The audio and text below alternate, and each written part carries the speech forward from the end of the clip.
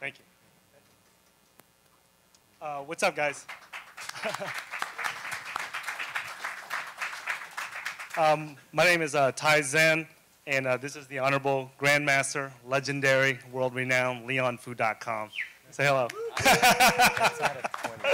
So we're the co-founders of www.cryptocurrency.market, and we just want to share our thoughts quickly why we're here and why we support the Decred project, right?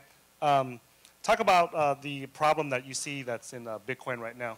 Well, I think all of us see what's... I see what all of us are seeing what's happening, what's happened over the last year with Bitcoin and, you know, the block size debate and, so whether or not SegWit should have been implemented or not. And, you know, everyone thinks that it's a scaling issue, right? It's transactions per second is what, you know, the debate has always been framed as, should we do SegWit? Should we increase block size? Should we do Lightning Network? Should we do this?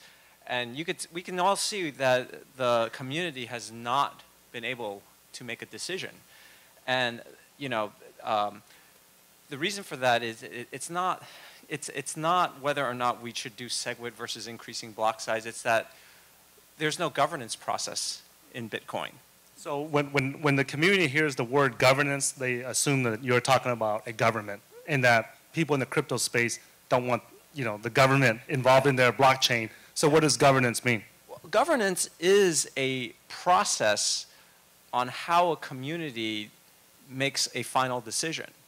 And there is no process in Bitcoin and in many other crypto projects, not just Bitcoin. Typically, the only governance process is you have a benevolent dictator that kind of, you know, makes a decision that he has enough moral authority to push through that decision. I would say that someone like Vitalik Buterin for Ethereum, or someone like Charlie Lee for Litecoin, or Satoshi Nakamoto if he were still around for Bitcoin, right? But that, in my view, clearly doesn't scale. You know, it's like you can have this person, this figurehead, to make decisions, and that's better than no governance, I would assume, that what we see in Bitcoin, because if you have no one there, then we see exactly what's happening. Like, you know, a group of the community breaks off and forms Bitcoin Cash and Bitcoin Gold, while, you know, and then, you know, it just evolves, and then no decisions are made. You look at how long it took SegWit to finally go through, and you know, there was some you know, all the drama that we're seeing right now is because there's no governance process. And I believe that going forward, the cryptocurrencies that eventually become, you know, the leader of our industry will have figured this out to some degree. Right now, Decred is one of those projects that is trying to have a governance process from the very beginning. And, you know, whether or not Decred, you know, succeeds, I certainly hope it does. Yeah. But you know, I believe that it's doing, even if it doesn't, I believe that a lot of the work that's going on right now will be carried forward into the, you know, will be either adopted by other projects or, you know, some version of it in the future.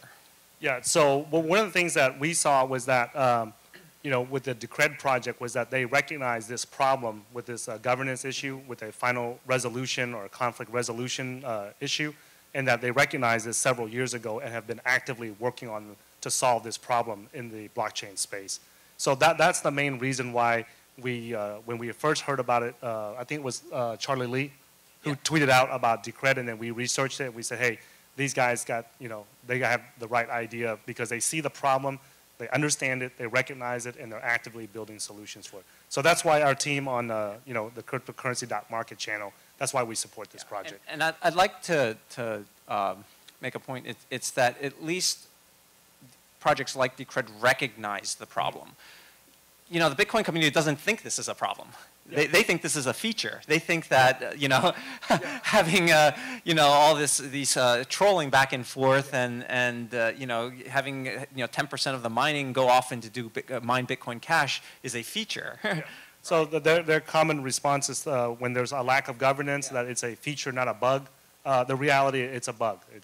we don't believe that it's a feasible. That's our opinion. Yeah. You know, so that's just a quick thought on why we support the project. So, thanks, Mike.